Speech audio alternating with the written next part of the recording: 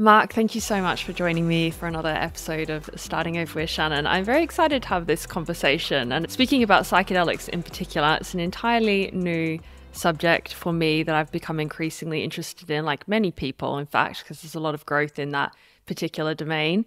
And this is one of your specialties and something you've dabbled in yourself. So I'm eager to hear your own experience, both personally and professionally. But where I want to start, Mark, is really ways in which you have had a starting over in your own life.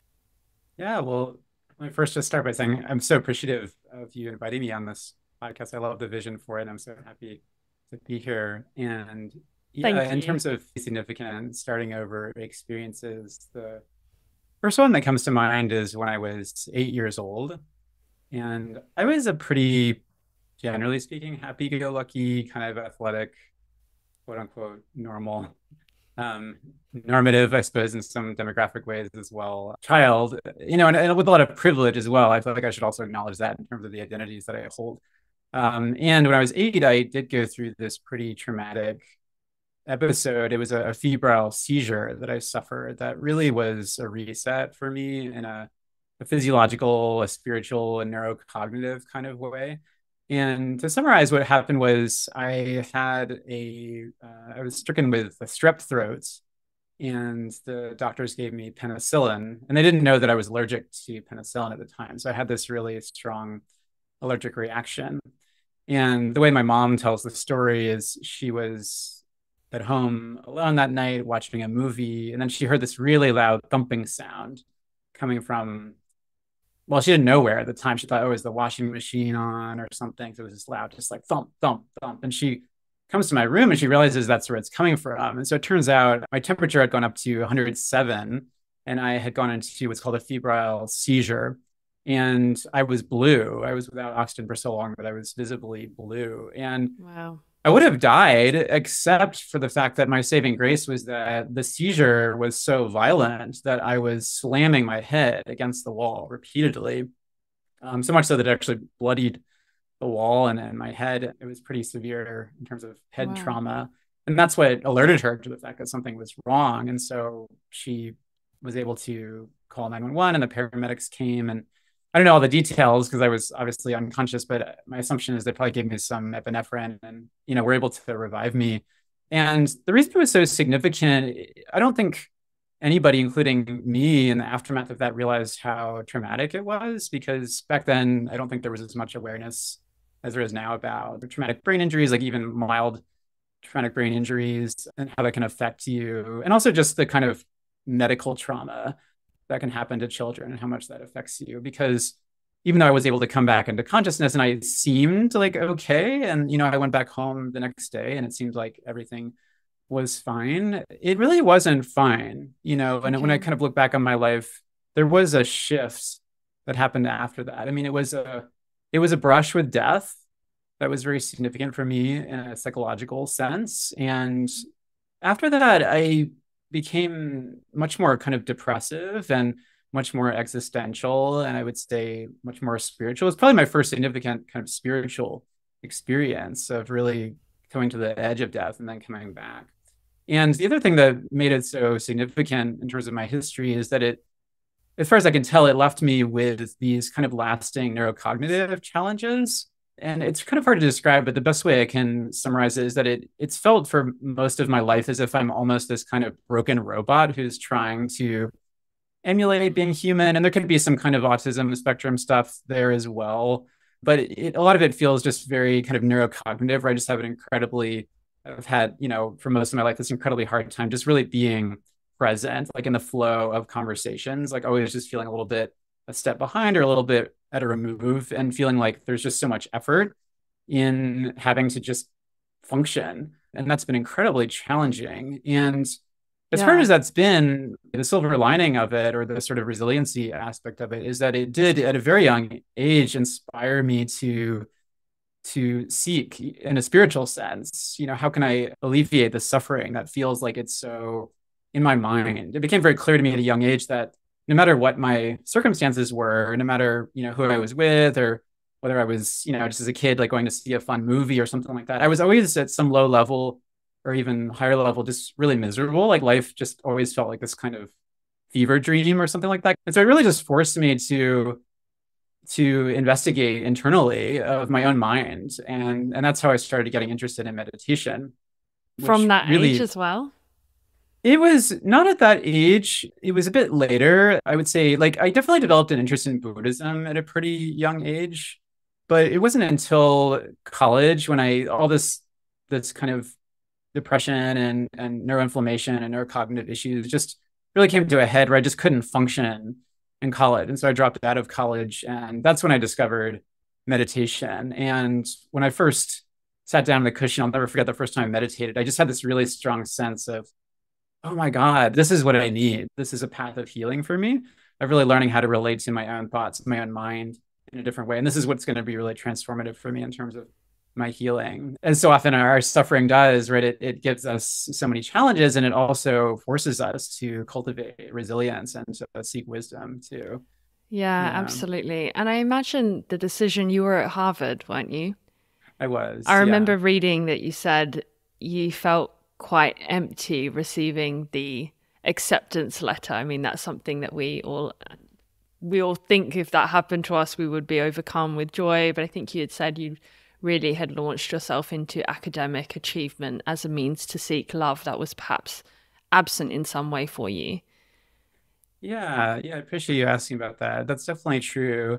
And that's certainly another piece I haven't touched on yet. I mean, there was certainly a sense of shame and inadequacy that I was dealing with because of these neurocognitive challenges. And so there was, I think, a sort of overcompensation of, well, if I work really, really, really hard and achieve, that can help me feel better about myself. And I was certainly, I believe, trying to heal certain deficits coming from my childhood in terms of there was a lot of trauma growing up in my childhood in terms of corporal punishments and a lot of religious trauma. And my father at a pretty young age was very unfaithful in a pretty serial way. And that ended up having a big split in my parents' relationship that was pretty upsetting. And so yeah, I do feel like there was an internalized sense of unworthiness on multiple levels that was playing out, emotionally and also kind of cognitively. And the way that I always felt kind of out of it, or like a sort of space cadet, there was just so many situations where people would give me this kind of feedback of like, well, what's wrong with you? And,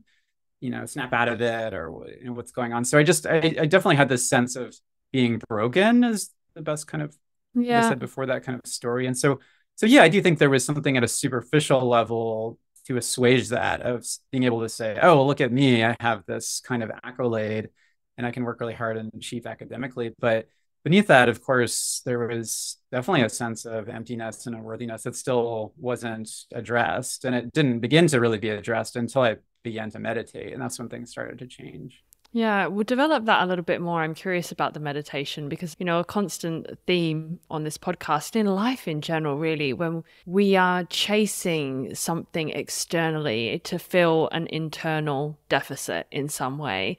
And I hear time and again about people when they finally stop and slow down and get acquainted with what's going on the inside, that's when the external shifts too, not only the Yes. internal. Yeah, absolutely.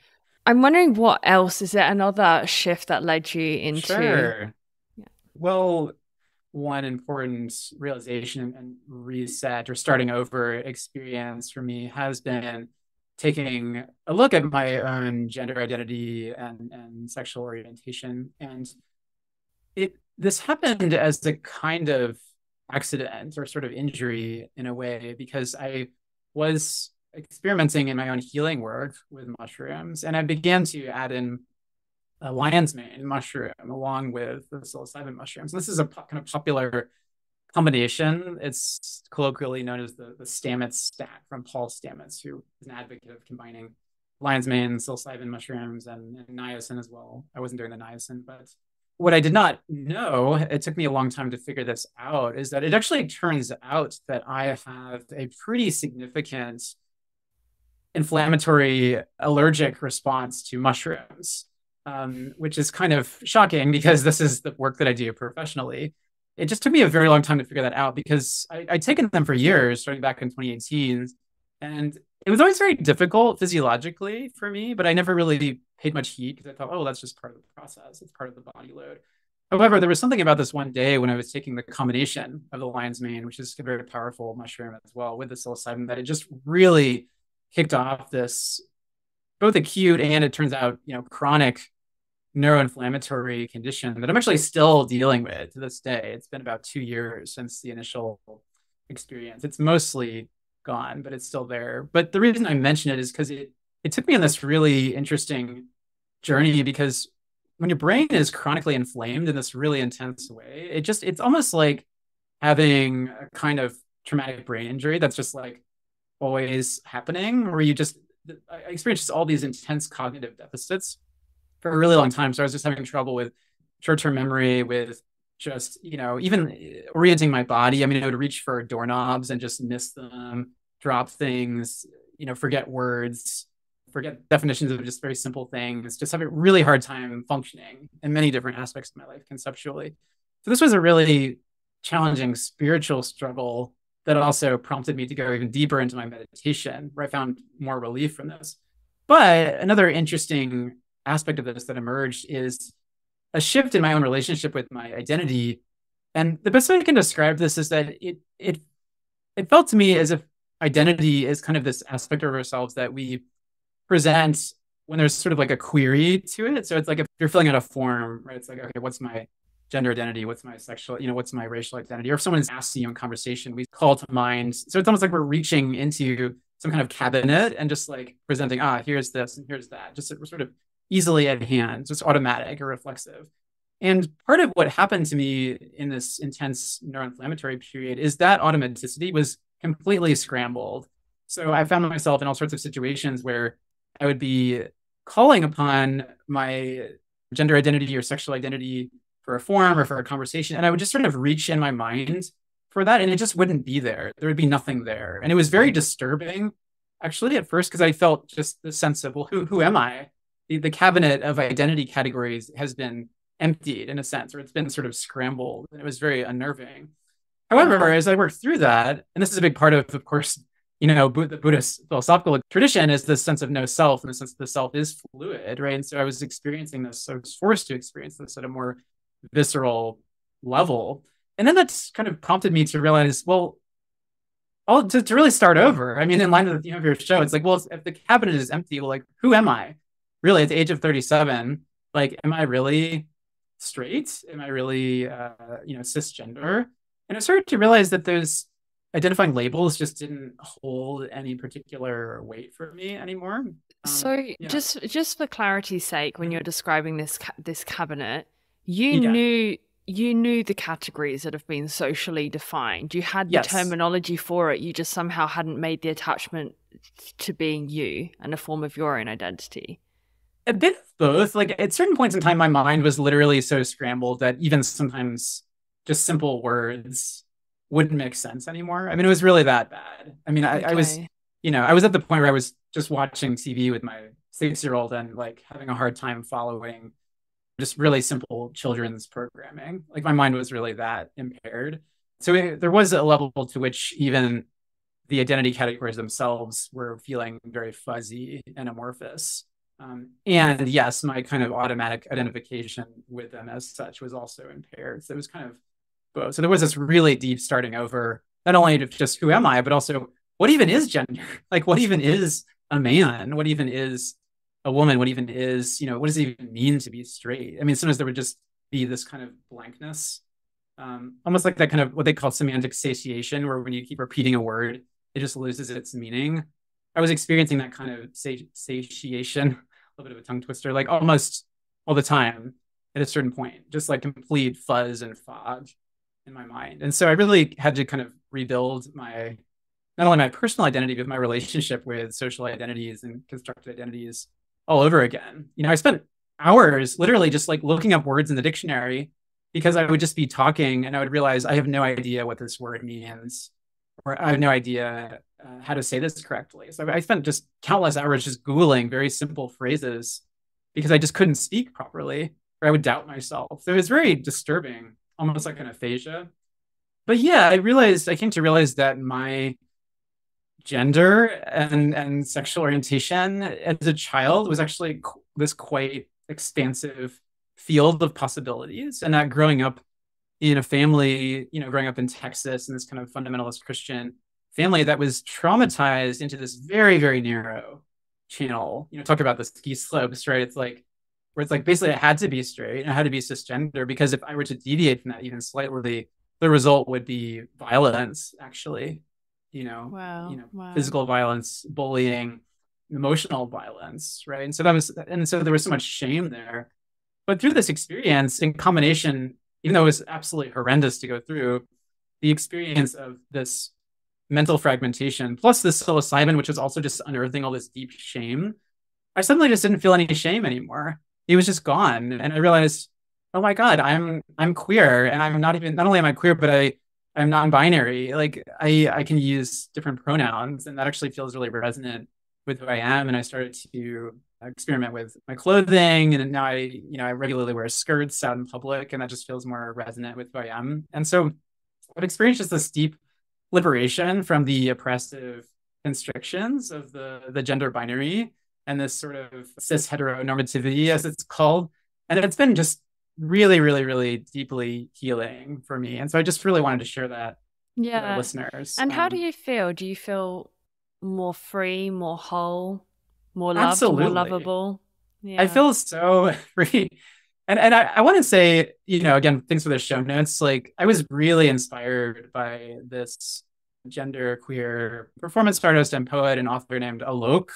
It's spelled Alok. And they just really, they're just talking about the freedom that we experience. And I don't want to say that, sort of try to pathologize people who do self-identify as straight or cisgender. By all means, that's their identification. But I think many of us live in this kind of almost this kind of constriction because we feel like there's no other way to be because of shame and violence that keep us there. And so Alok was talking about, I was listening to this podcast about trying to de-gender fashion and really trying to boldly live outside the gender binary. And it just absolutely struck this chord in me. I listened to that and I just thought, my God, this is who I am. This is so resonant with like every fiber of my being. This feels so connected and alive. And that was a big turning point for me. And I do feel, yes, I realized, like, even at a somatic level, I was carrying this kind of shame that was like this heaviness just stuck in my gut, actually, this kind of feeling of yuckiness. And during one of these psilocybin sessions, well, it was that particular one with the combination of the lion's mane and psilocybin, where everything just exploded. I felt this deep sense of shame in my stomach just release. It was very almost volcanic. It just like exploded. But after that, the shame was just gone. It was like, I can be whoever I want to be. And I don't feel afraid. I feel free. I feel like playful. And it's a wonderful feeling. And I wish that everybody could feel the freedom in our society to play with their gender expression, their clothing as they see fit, that's resonant with themselves without the fear of violence and of trauma. Yeah. And of negative judgment. I think that's what also just keeps people. It's the ostracization. It's the fear of not belonging, not being part of a group. And exactly. Yeah. Thank you for sharing that. That's really beautiful. So, is there anything else that stands out to you in terms of this kind of awakening, spiritual awakening? The psychedelic piece is, perhaps the last chapter of this story that I'm telling. And that began in 2018. So it's been about 4 years. So actually fairly recently. And I was always a bit skeptical of any kind of psychoactive drugs. I think that comes from my very fundamentalist Christian upbringing, just this kind of negativity bias towards substances. However, I just living here in Oregon, where there's so many mushrooms and there's such a culture of positivity around mushroom usage, I just grew really curious. And I had a good friend and colleague in the social work field who's a fellow therapist. And one weekend we rented this cabin, this yurt actually on the Oregon coast. And I did mushrooms for the first time. And it just honestly completely blew my world wide open. It was just absolutely astonishing and bedazzling. And both at a psychological level and a spiritual level, because at a spiritual level, yes, I've been doing all these meditations of looking inside, right, and trying to quiet my mind. And also the tradition I was working in, Zen, is a non-dual tradition. So there's a sense that there is no separation between inside and outside, which I'd never really gotten. It was just sort of an intellectual idea. But all of a sudden on the mushrooms, it just becomes so startlingly obvious of like, oh, of course, there's no inside or outside because everything is consciousness, like everything subjectively, at least. I don't make any claims. Okay, Mark, you're gonna have to break it down. Let's break it down here. Okay. Sorry. No. But I was so going to come to this because so many of us, I'm sure people listening, if you followed podcasts or literature or whatever in this sort of spiritual world, you will come across the term duality or non-duality, non-dualism. Yes, okay. Can you break down what the heck that actually means? Yes, I can. And I should preface this by saying that there isn't one definition of this. So it has become a bit of a buzzword. And so people use the terms duality and non-duality in a lot of different ways. And it can get very confusing because sometimes I don't even know where people are coming from. And I have to really clarify, like, what do you mean by that term? So when I speak to this, I'm not claiming that I'm offering the definition. This is just sort of like the way that I understand it. And then people can take that and play with it and test out their own truth. So duality and non-duality, the easiest way to talk about it is you could say at a spiritual level, this is perhaps the fundamental insight that is expressed and manifested in a lot of the world's major spiritual traditions. So if you look at Hinduism, especially the Advaita Vedanta tradition, if you look at Buddhism, Kashmir Shaivism, the Christian mystical tradition, Sufism, there is in all of these some kind of language around recognizing that you are what you seek. And so the fact that colloquially, you could say you are one with everything. That's sort of the old kind of cliche about it. That the subjective feeling of being a separate self, a separate entity, stuck in the head that is fundamentally separated from everything else in the field of awareness is an illusion. And that when we see through that illusion, we see that everything is in fact part of the same fabric of consciousness. That's talking about it in a spiritual sense.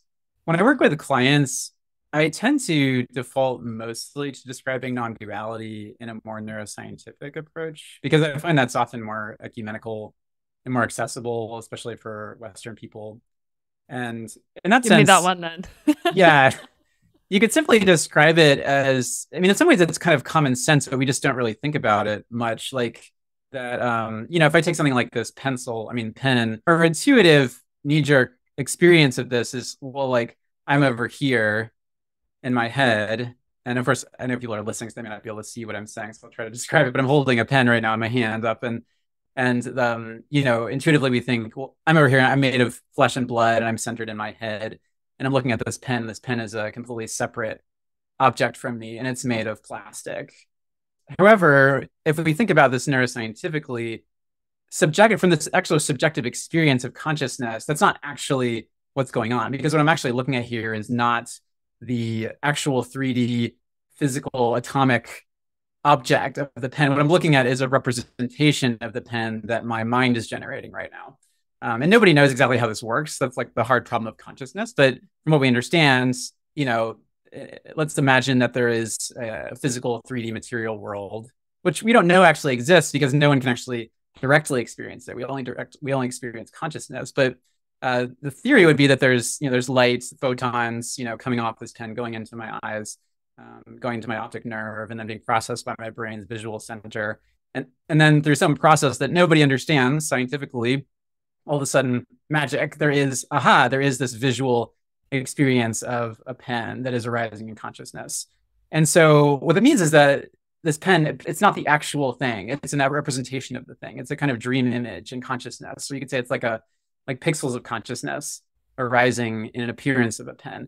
And that's true for the pen. It's also true for my hand. It's also true for my nose and my head and the computer screen and all the sounds arising. And so what that means is that even though everything seems to be separate, if you look closely enough, there is an actual subjective lived experience of it being all part of the same tapestry. Like everything is just sort of like waves in the ocean or these threads in this tapestry of experience. One other way I'll describe that's for some people an even more direct inroad into this realization, at least just to start with a little bit of conceptual framing is to think about lucid dreaming. So if we imagine right now that we're not awake, that we're actually dreaming, and yet we have somehow achieved lucidity. So we've gone lucid to the dream. And so we're looking around at everything and we're saying, oh, okay, so, the pen is a dream, or the computer is a dream, or the window is a dream. Now, if we were really lucid to that dream, we wouldn't have this mindset or this story going that, oh, all of these are separate, solid, durable objects. We would know that everything is kind of made of dream stuff, if you will, like this kind of the stuff of consciousness. And we would also know the fact that it's all different manifestations of the same mind, right? And so what we can say, and this is in line with the Tibetan tradition of dream yoga and sleep yoga, where they're actually trying to see this continuity of consciousness, is that the experience of waking consciousness is at some level processually like no different than the experience of dreaming consciousness. Of course, it's we can presume that it's bound by sensory experience. So there's the laws of physics, and it's more predictable, the waking experience. We're not suddenly flying through the sky or something like that. But in terms of the actual underlying process, the fact that it is all consciousness, and so that's that, to actually experientially directly know that and feel that. So it's not just an idea, but it's an actually ongoing, persistent, lived experience, to the point where I'm literally looking around and perceiving that, if I'm looking up in the sky, like knowing in my bones, like really feeling that sky is not up there, a separate thing from me, but it's actually just this appearance, on the kind of visual screen of consciousness. That's actually sort of no distance from me, because there's no center me in here. There is no center to this experience. It's this kind of boundless, dreamlike field of flowing consciousness, and that's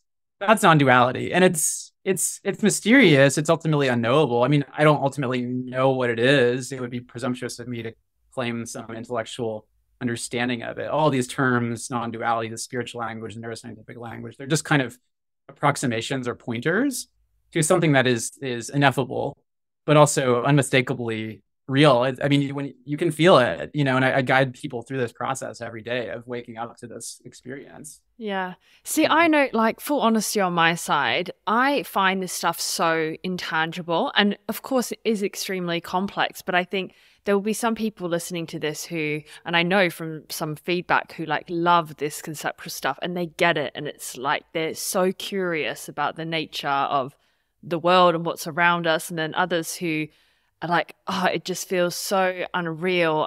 I just zone out. I don't know what significance it has to my life, and I don't know what to do with that information. So let's speak a little bit to the people who have the latter experience. Why does this actually matter, and how could that help somebody with their own health and well-being? Absolutely. Yeah, and I'm 100% with you. When I work with people, I spend so little time on this intellectual stuff.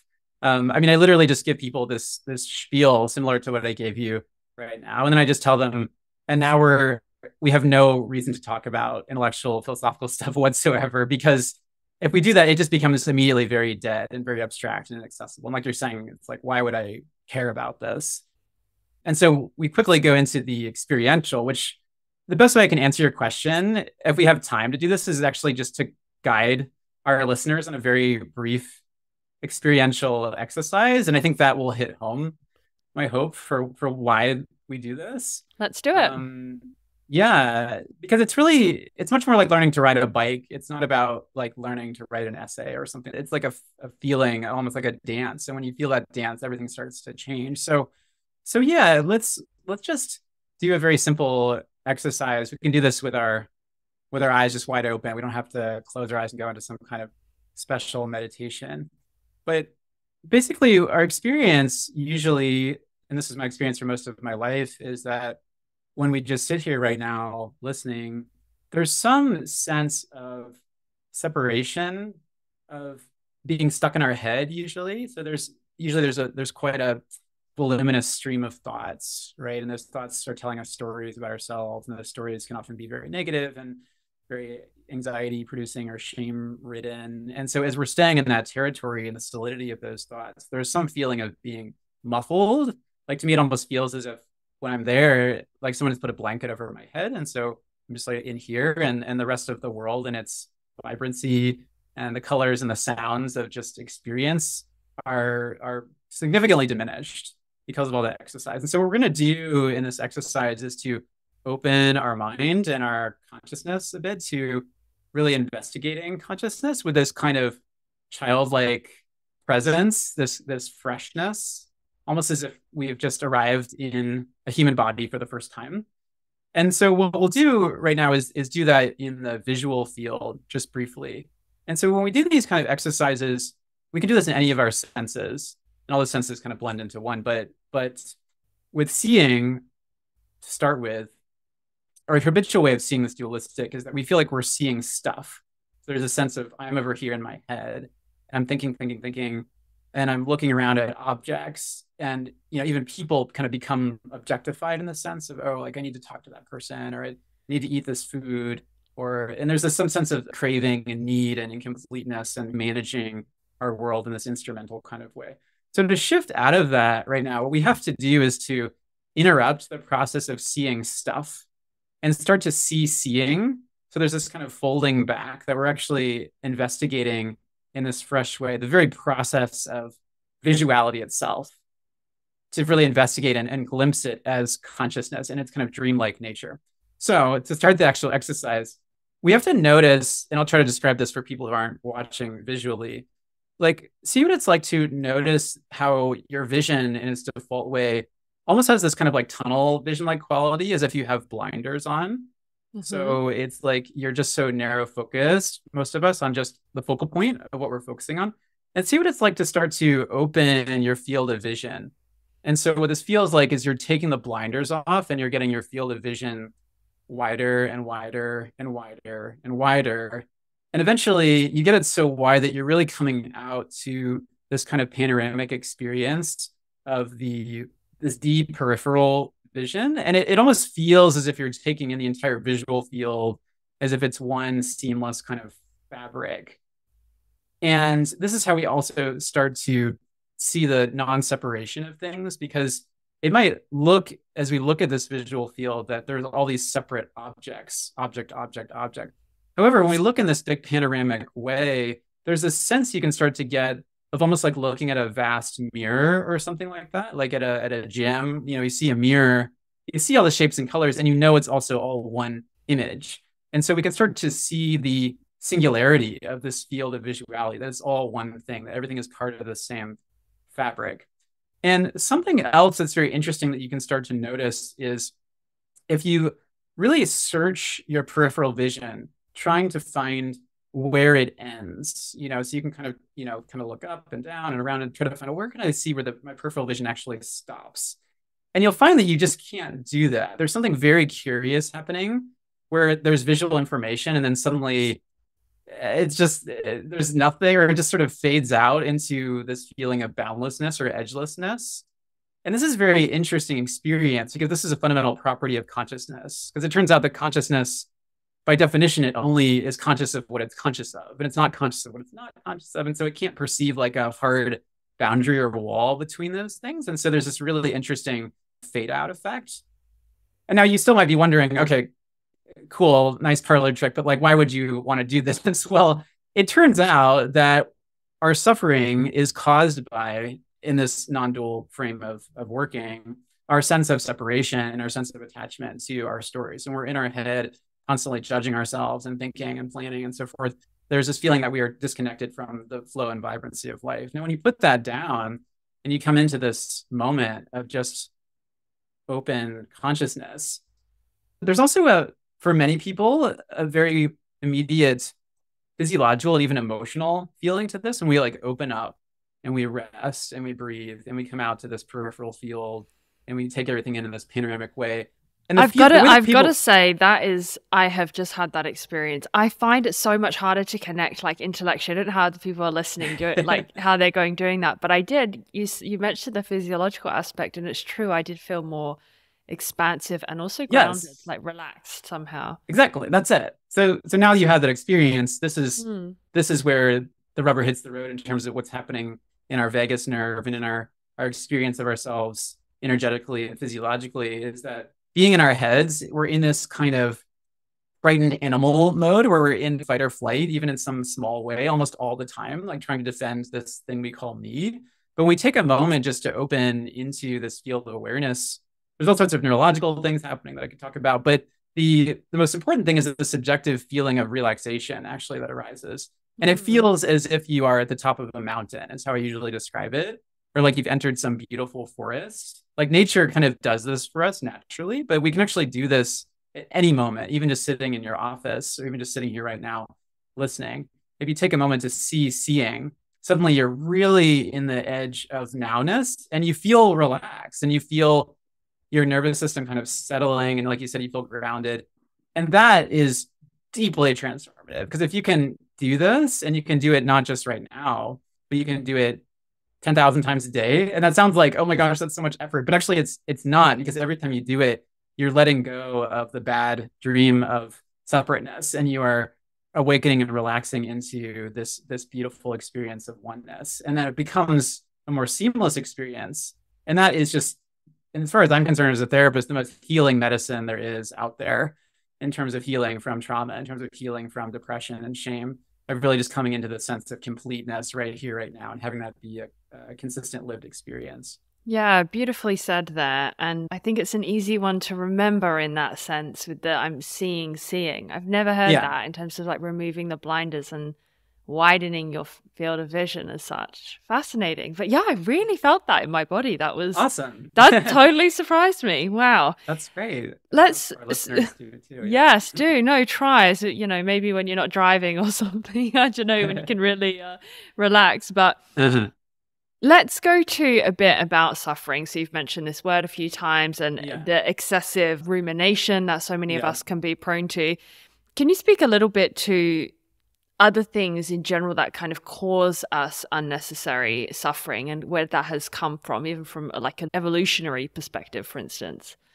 Yeah, so there's so many different ways to talk about this. And again, it's sort of like non-duality. It's like, in some ways, I could say I don't know. I mean, everything's sort of a mystery. Like, why do we suffer? Right? There's no sort of ultimate answer to that. But we can slice that question through all these different lenses, looking at evolutionary biology or spirituality or neuroscience. And the way I like to describe it, what makes sense to me is that we have evolution's main goals were survival and reproduction, right? I'm kind of anthropomorphizing evolution, but if we're going to frame it that way, that the certain incentives that underlie its process, it's survival and reproduction. So what we don't see in there is peace and happiness and equanimity.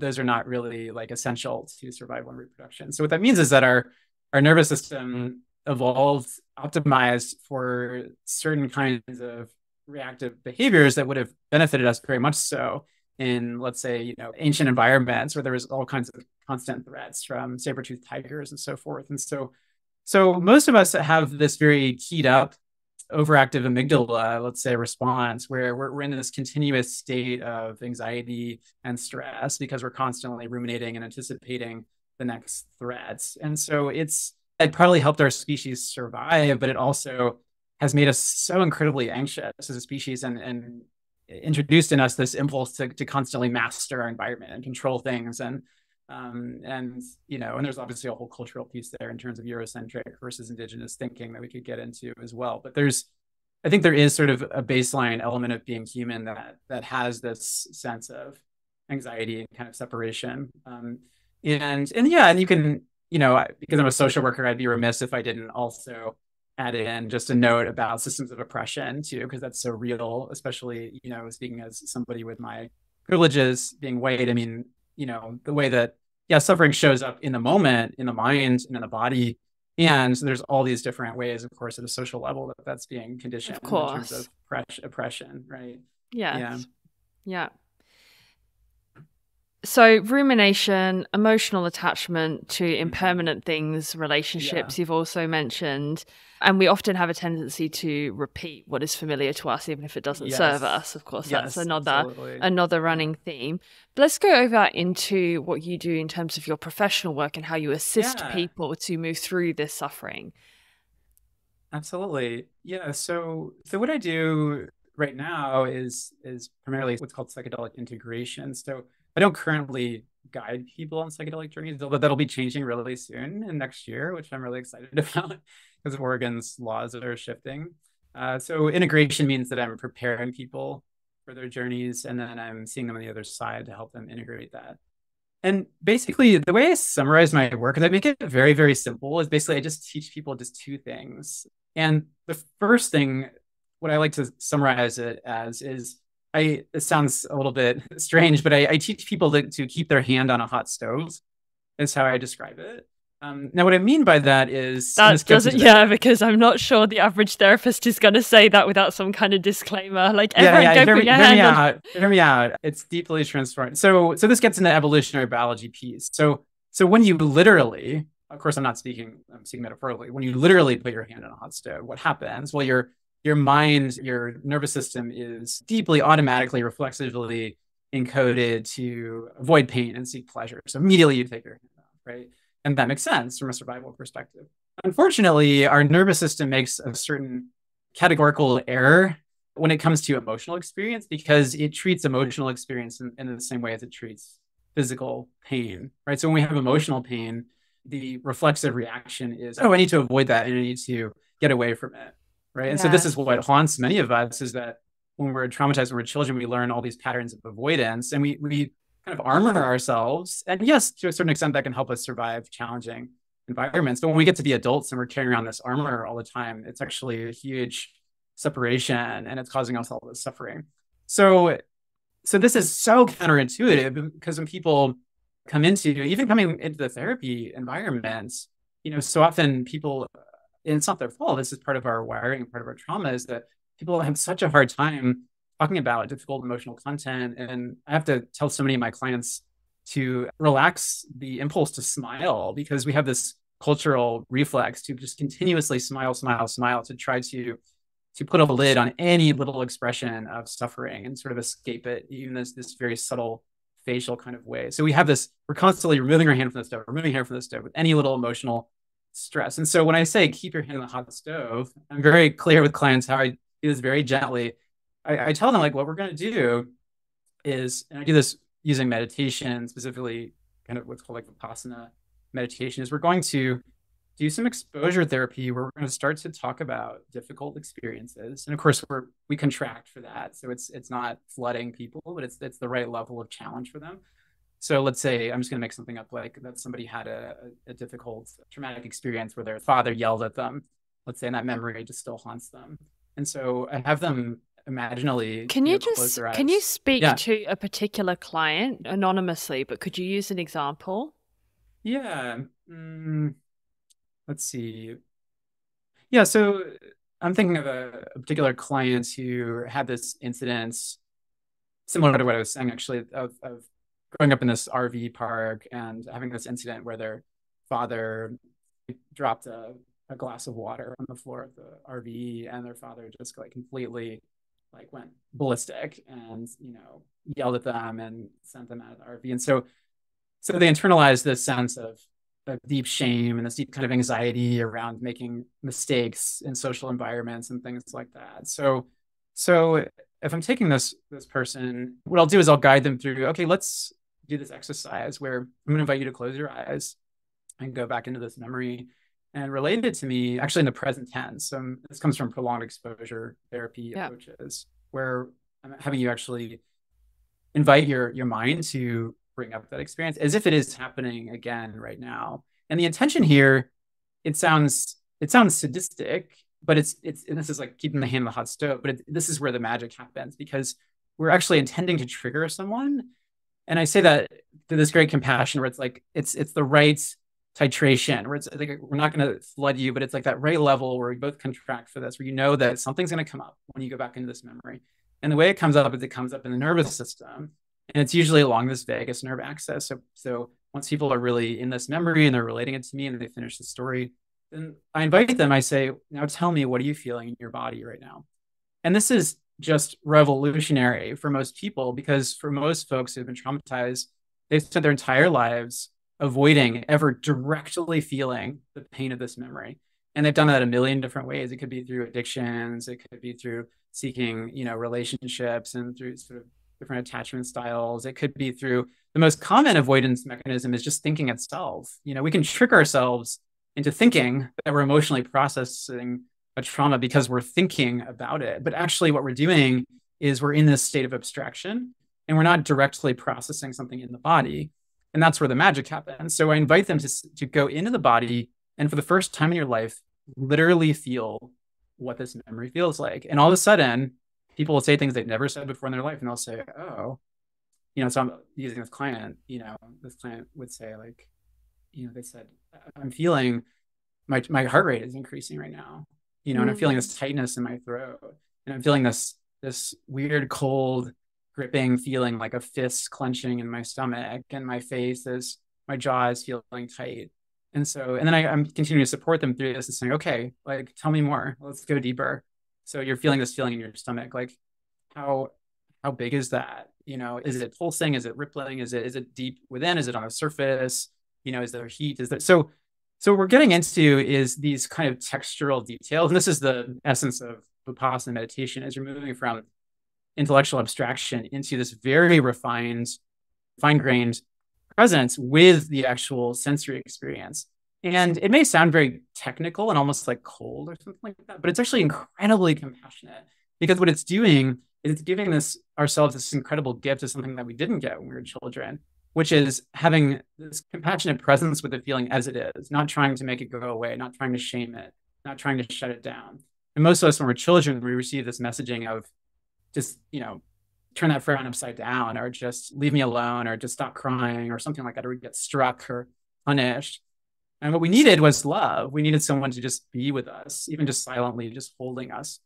But the beauty is that we can do that for ourselves as adults. And this is also, we could call this reparenting, right? When the feeling arises, the pain, and when we don't try to escape, we come into it, we notice it. We're doing that with this kind of compassionate presence. And then here's where the amazing thing happens. And it's just like, it sends, goosebumps all over my body, just like thinking about it right now, because it's just so incredible to witness this, is that somebody, this client, the ground this will experience this like wave coming through where the nervous system activity is rising, and then they're feeling the crest of that wave, and this is like, oh my gosh, can I handle this? And then all of a sudden, as they notice and come into presence, the wave crashes and they're on the other side of it.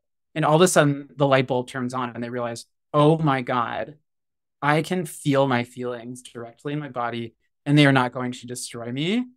This is revolutionary. Yes. And that's where everything starts to change, because the cycle of emotional avoidance is broken and they're able to come into compassionate presence with their experience in the moment as it's arising. And so you realize, like, with physical things, of course, you take your hand off the hot stove. With emotional pain, you leave your hand on the hot stove and you realize that the heat is actually totally harmless, because it's actually just energy in the body.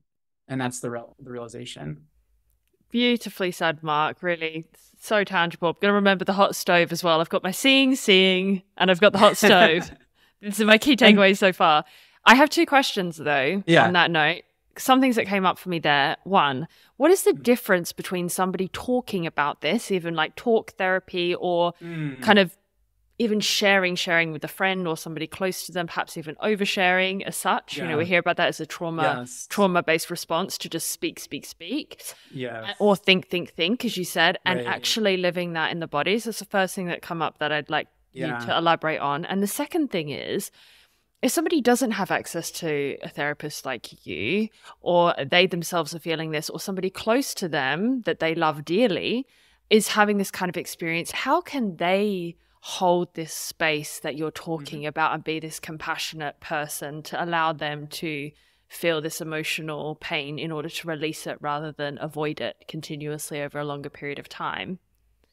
Yeah, absolutely. So the talking piece is really a fine dance. And you're right that speaking is very subtle, because speaking can be very connected with thinking, and it can absolutely be a tool of emotional avoidance. The mind is so sophisticated at finding these little escape hatches that it can use anything to escape feeling, even meditation itself. And this is why I have to really, really get very detailed with people and inquire what they're experiencing moment by moment, because you can absolutely do that same exercise, bring up a feeling, and then instead of focusing on the feeling itself, you can just focus on your breath, let's say, and say, okay, just gonna focus on my breath. Just gonna focus on my breath. I'm not gonna feel that uncomfortable feeling in my heart or this uncomfortable feeling in my chest.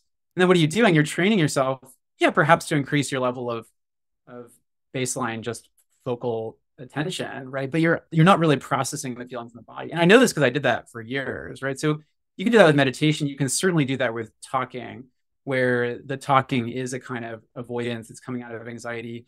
And so I don't have a sort of rule or rubric for this. It's more about, it's a very delicate dance. And this is where it does help to work with a professional to do the first part, and then I'll get to the second part. Because what I'm doing with people is, after sitting with just hundreds of people over the years for just so many hours, I'm really finally attuned. Actually, in some ways, Zoom helps with this because I'm seeing their face like so close, and I'm tracking everything, and I'm tracking my face and seeing our level of attunement. And so I'm looking for all these little subtle cues and micro expressions to see it, when somebody is talking, are they talking while feeling in the body, or are they talking while dissociating and going into abstraction? Yeah. And there are all these little tells that I can tell. Usually, sometimes I make mistakes, but most of the time, I check in with people. And so it's little things like, if you perceive incongruent affects is the term, where if someone's talking about their pain, but they're smiling or giggling through it. And of course, I have to be so compassionate as I make these observations, because I don't want to make people feel like they're being judged, but I have to point out to them like, hey, like, I'm noticing you're telling this just excruciating memory, and you're smiling and laughing. I wonder what it might be like to invite your face to show the full expression of what you're feeling. And then that takes people out of the dissociation into a deeper connection. Other things are when people are talking and they're looking up words, like a lot of times that's a tell that usually when we do that, we're cutting off our visual field. So we're going, because we're trying to devote more resources into cognition. And so when I see people looking up a lot, kind of, well, this, I can tell there's something going on. Also, like, this might sound very nerdy, but it's true. Etymology.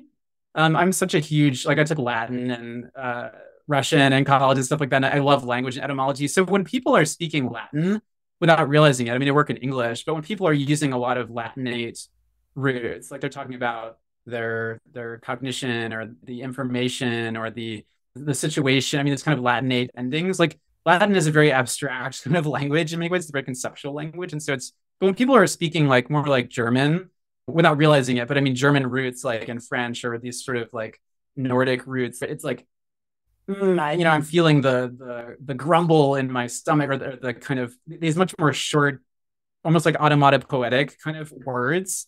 Like there's a rippling in my chest.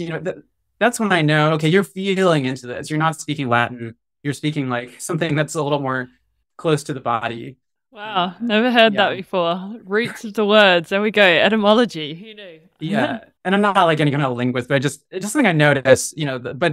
But to speak to your second point, yeah, of course, accessing a therapist, there's problems there in terms of privilege, right, and accessibility.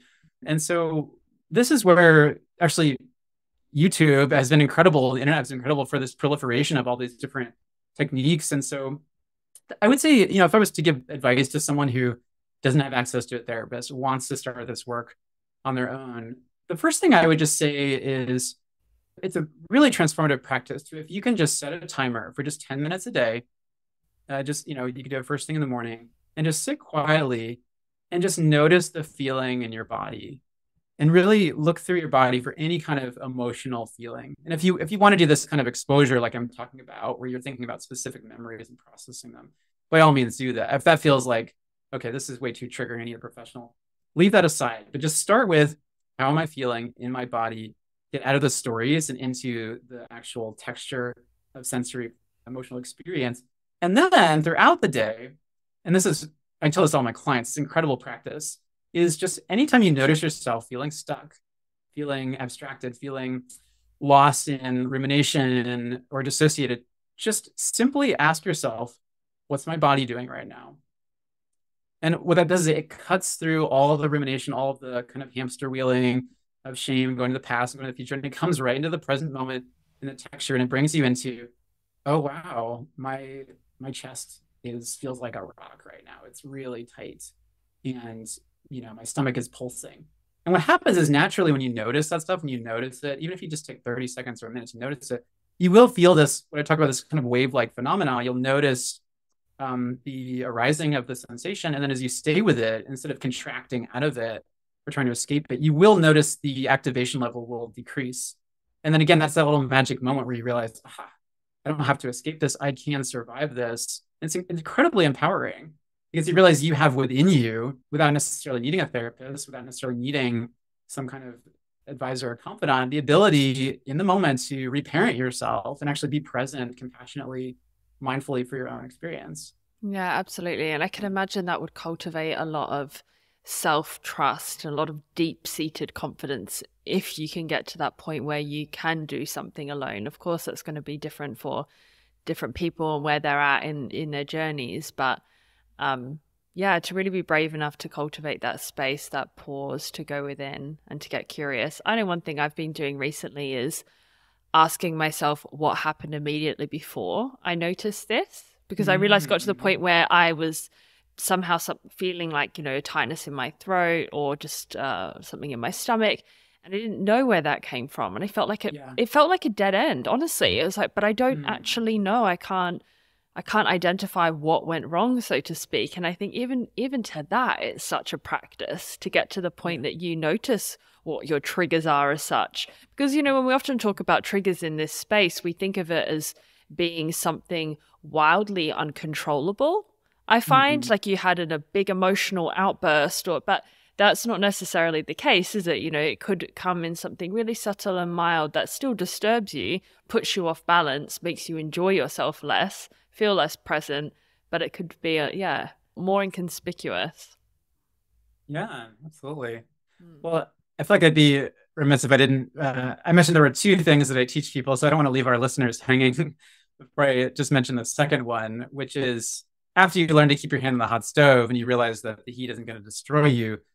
That's the first skill I teach, but we're still in duality at that point because everything still feels kind of solid and separate. So that's when I move people into recognizing that the heat, the stove, all of this, it's kind of like a dream. It's all arising in consciousness. And in fact, it's not separate from you. So the feeling of the metaphorical stove, your emotional experience, or the feelings in your body, or the triggers, that actually it's all part of this same seamless experience of consciousness. And so all of it has this kind of dreamlike quality to it. And that's the whole non-duality piece. So I start with the Vipassana, and then I move into non-duality. And that's in essence what I impart and what I guide people to really glimpsing in a deeper way in their psychedelic experiences and integrating. Well, let's speak to psychedelics. So what are they? I hear it's a subclass of hallucinogenic drugs, and primary effect, I'm not sure if this depends on whether you're doing it for therapy or somebody's doing something recreationally, but it's kind of to induce this non-ordinary state of consciousness. But in a therapeutic sense, why would somebody want to do this? I mean, like you said, so many people listening would be like, someone's saying I take drugs? What the hell? I've been told my whole life that I should never do something like that. And now all of a sudden we have the state of Oregon saying, hey, let's give it a go. Yeah, absolutely. So psychedelics, and I like to kind of start with the term plant medicine, which is used, I find, more often within indigenous communities. And it speaks to the longer history of medicinal usage of plants that goes back thousands of years and was pioneered by indigenous peoples all around the world. And so, yeah, you look at mushrooms, for example, and this has been used, hopefully I'll get these numbers right, but I want to say it's something like at least like 5,000 years, like going back, you have indigenous peoples within Mexico and Central America. There's different archaeological evidence. And, ayahuasca, they're still figuring out exactly how long, but I think at least 500 years we've seen, and some people say longer within the Amazon basin. So we have these medicines, plant medicines that have been used for thousands of years, all around the world. And the term psychedelic, I won't go into all the history because I know there are other people who can do this much better than me, like Michael Pollan. Read Michael Pollan's book, How to Change Your Mind. You'll get the whole story there. But there was sort of let's say a rediscovery, or how can I say, if you're sensitive with these terms, there's this whole phenomenon of like Columbusing, right? Of like white people sort of finding these things and thinking like, oh, wow, I discovered psychedelics, but these have been around forever. But so the term itself, psychedelic, is more of a white Western term from Humphrey Osmond, I believe, that goes back to, I want to say, like the 50s. But yeah, there was sort of a more recent 20th century kind of lineage of people discovering mushrooms, and this they were taught by Maria Sabina, who was a Mazatec healer, medicine woman, and then other kind of white anthropologists like traveling to South and Central America and like encountering ayahuasca and bringing this back, and then of course we have the more synthetic medicines like LSD, which started to come on the scene with Albert Hoffman, making that I believe it was in the 50s, and then we started seeing that come on the scene in the 1960s, and then MDMA entering, in like the 80s and so forth. So we have, plant medicines that are primarily, I think of as salvia divinorum and mushrooms and ayahuasca. And then we have these synthetic psychedelics such as LSD and MDMA. And LSD is derived from a fungus, so it's not like it is synthetic, but it also has natural precursors. And yeah, I mean, what is a psychedelic? What is a plant medicine? I mean, it's something you're taking that's a psychoactive molecule. Most of these work on a certain serotonin system in the brain, this receptor called the 5-HT2A receptor. And it's really locking into that receptor and really stimulating it. And what's happening is that so many things are happening, but there's a network in the brain called the default mode network, which when we're talking about rumination and mind chatter and shame, a lot of that stuff is happening in this particular network. Most of us stay in that network most of the time. That's why it's called the default mode network. And when you take psychedelics, that network decreases significantly in activity. And so this is why people experience a sense of selflessness or ego dissolution, or some people would say ego death at higher doses. But not only that, when the default mode network is decreasing, there's all this crosstalk in all these different parts of the brain that aren't usually talking to each other. And so there's just this incredible capacity for what's called neuroplasticity for the brain to rewire itself and to have this really expansive, mystical, perhaps experience of feeling one with everything, of feeling this connectedness with nature, with perhaps some greater sense of cosmic energy or something like that. And so in terms of the, why should people be interested? What's the payoff here? I don't like to use the word payoff because that sounds so capitalist, but what's the benefit? What's the healing here? Well, as I said before, I would say that most of us are trapped in our own minds and our own thinking, in this kind of rigidified like canalization where we're just trapped in these canals, these trenches in our minds. And the metaphor that's often given is, imagine like a ski slope where the slopes have been so skied like over and over again that you're just going down the same channels. Right. There's not room for growth. And so a psychedelic coming into the brain, it's sort of like a fresh snow. So there's the catalysts to inspire really rapid growth and really rapid healing. And there's a lot of emotional processing that's happening in the body. And the research is just really exciting. I mean, it's coming out, it feels like every month there's a new paper or two. I mean, we're looking at, PTSD healing and smoking cessation and, all sorts of addiction treatments, treatment-resistant depression. This is the medicine that our era needs. Psychopharmaceuticals, for the most part, have failed us, I would say, because psychopharmaceuticals, like for the most part, I don't want to say. And what is that? What is that? Sorry. These are things like Prozac, right? Like SSRIs, pharmaceutical medications that are trying to address depression. What happens often is they're actually kind of numbing people out. So they work on a different serotonin receptor site, the 5-HT1A, and it kind of helps people be more resilient. So if you're really depressed, you can take an SSRI and you can kind of white knuckle it through your life, a little better. You're more functional and you can get perhaps a little more energy, do what needs to be done. But when I talk to most of my clients who've been in SSRIs, there's often a sense of numbness or a sense of feeling disconnected. And this also has, sexual side effects, and people just feel like they're disconnected from the vibrancy of life. And taking mushrooms is the complete opposite. It just like completely is like fireworks through your mind and body. And you feel just so plugged into the vibrancy of your experience, and you're able to really feel your feelings. And it's uncomfortable. It can feel like you're dying. It can feel like you're about to explode. But when you really go through that experience and you process all that, you come out the other side feeling so much more peace, so much less fear of death, and so much more just surrender to the flow of life. And the results are speaking for themselves. So it's really incredible. I mean, for me, it's nothing short of miraculous. I can say that. I have seen such incredible gains from these medicines. Yeah, and speak a little to the legislation changes in your area, because I think a lot of people listening would be like, as I said before, drugs equal bad, typically, Right. you know, the kind of, oh, it's a recreational thing that people use as a form of escapism. And now you're telling me it's a form for healing and it's actually Yeah. producing effects that suggest it's actually positive overall. Like, you know, even another question that comes to mind is, but is it addictive? Am I going to get hooked on this stuff and then have some kind of dependence problem? Right. Yeah, so it's definitely not addictive. The research is in on that at this point. Mushrooms, I mean, I'm going to focus on mushrooms because that's where the legislation is here.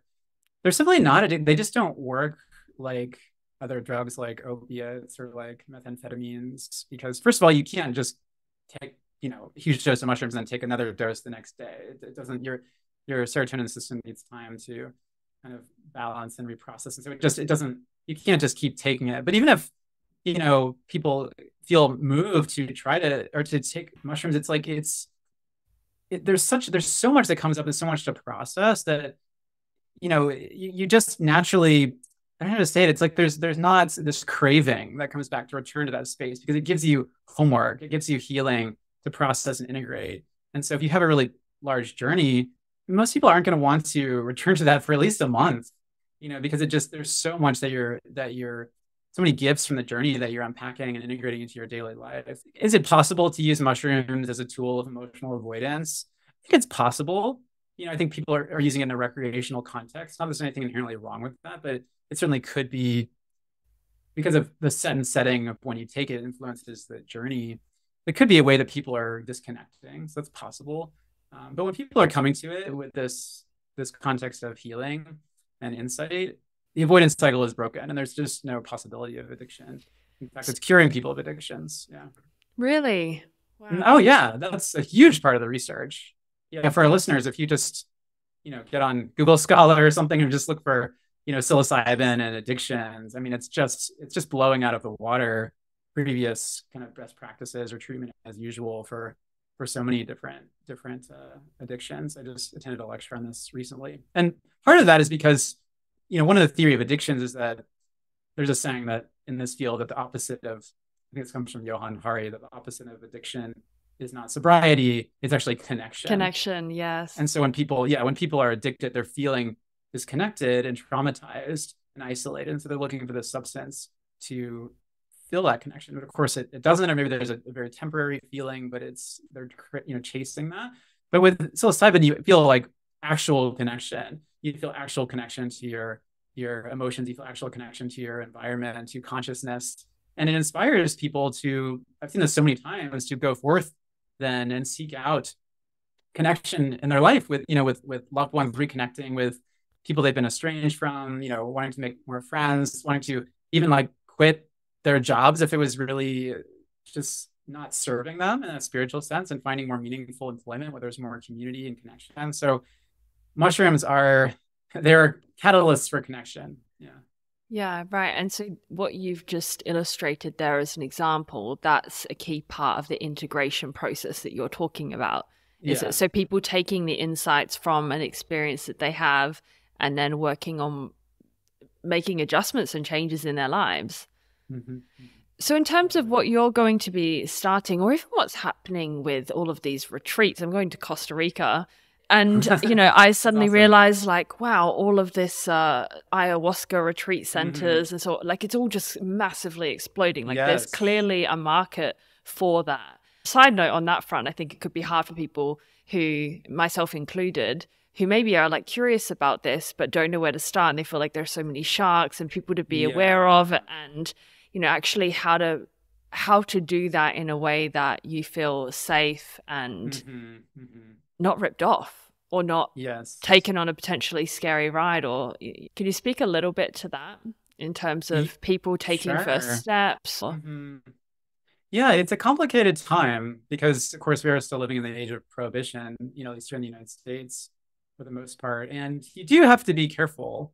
And it's sort of a best of times, worst of times with psychedelics, because yes, they are kind of coming out from the underground and receiving this scientific legitimacy. And so there's so much excitement and there's so much hype. And like you're saying, there's also a shadow side to that. There are people out there who are taking advantage. There has been real harm done, and it's important to note that there has been a history here in the United States, in particular, that I'm aware of guides participating in systematic abuse of clients, sexually and in other ways, psychologically. And for listeners who are interested in that, there's a podcast it's the New York Magazine cover story, and it's called Power Trip. It's very, trigger warning. It's very intense. It's very hard hitting, and so it's not going to be for everybody, especially if you had a trauma history. Just make sure to take care of yourself. But it really goes into detail of the level of abuse that's happened. So just stay in the reality of that. And again, I come from a social work background, so there's so much concern here about clients' health and safety and self-determinacy and justice, right? So we do have to be very careful in this landscape of selecting guides and retreat centers. So for people who are trying to get started, it's really hard, because if you're in the United States, I would say probably your best bet is to, I hate to say this, but like wait a bit, if you're trying to do something domestically, like until Oregon has really completely set up its system, and then you can really get connected with a licensed facilitator, a licensed service center, and so you're in a safe environment. Of course, we also see that other states are starting to go the same way. So Colorado just passed this Proposition 122. So there is going to be this movement towards it, but we have to be a bit patient. If people are elsewhere, have the resources to travel, there are a number of retreat centers that are quite reputable, and I've worked with a lot of clients who have gone there and had really good experiences. So there's Synthesis in the Netherlands, has a really excellent reputation. In Jamaica, we have myco meditations for psilocybin. Synthesis is also psilocybin, and Costa Rica, there's Soltara is a retreat center that a lot of my clients have gone to that have had great experiences. Mm-hmm. Rhythmia is another one that I've heard great things about from clients. And also there's Lotus Vine Journeys is very interesting experience. It's particularly near and dear to my heart because Spring Washam, who is the creator and the facilitator of that, she's doing this really fascinating work where she's weaving together Buddhist wisdom, which of course I'm so enamored of, with ayahuasca to create this kind of novel synthesis. And I think she's just doing really amazing transformative work there. So that's a really powerful place too. So those are kind of the above recommendations. I'll put them in. I'll put them in the show notes for anyone who's curious and wants to take a little further look for themselves. I'm going to move into final fast few questions now, Mark. And the first thing I want to ask you is there something that you used to believe that you no longer believe? Yeah, I think the first thing that just sprang up is the belief that I'm separate. I mean, that's the fundamental thing. And it's really more of an implicit than an explicit belief. It's not as if I was going around in my mind telling myself, oh, I'm separate. But implicitly, and this is the sort of the bad dream of duality, right? There's this felt sense of I am a solid object thing called Mark that is durable in existence. And I'm particularly centered in my head, particularly centered behind the eyes. There's this feeling of I'm separate. And that's the belief, this implicit belief that I held. And yeah, through this combination of meditation, of psychedelics, like that implicit belief has dissolved. And so there is now just this more or less persistent experience of a kind of openness, where there used to feel like a center of consciousness that has opened up into this kind of wide, expansive meadow of just this field of being that is just sensations are doing their dance moment by moment. And it's really hard to find in that some separate thing who's this kind of controller character in there who somehow is the puppet master who's making things happen. I can't find that person anymore. It just feels like, there's a bird chirping, and then there's, a feeling in my chest or my heart beating, and it's just all happening on its own spontaneously. It's a beautiful relief, actually. Yeah. Beautiful. This may link a lot, but second, what does spiritual awakening mean to you? Spiritual awakening.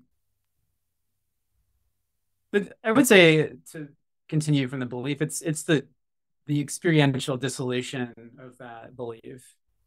Right. So it's it's something that is a felt sense that the veil between self and other, self and world, is a construction. It's an illusion, and falling away and experiencing the sense of oneness. And spirituality is a tricky word because there's so many things that are mind codes as like spiritual or not spiritual, right? So like maybe like chanting or meditating, that's like spiritual, but cleaning my cat's litter box, well, that's not spiritual. But the beautiful thing about this kind of awakening is that everything is sacred because everything is consciousness. And so when I'm cleaning my cat's litter box, like, it's like, who's doing that? It's the sensations of litter boxing are happening on their own, and the sounds and the smells, and it's like the textures, and it's all part of this living dance of experience, and it's all really beautiful and vibrant, and that feels deeply spiritual. So in a sense, spirituality kind of collapses into just the feeling of being moment by moment. What is one quote or affirmation that resonates with you that you'd like to share? Well, building on that theme, there's the poet Hafiz. I may be mispronouncing that a little bit, but to the best of my knowledge, he's a mystic poet.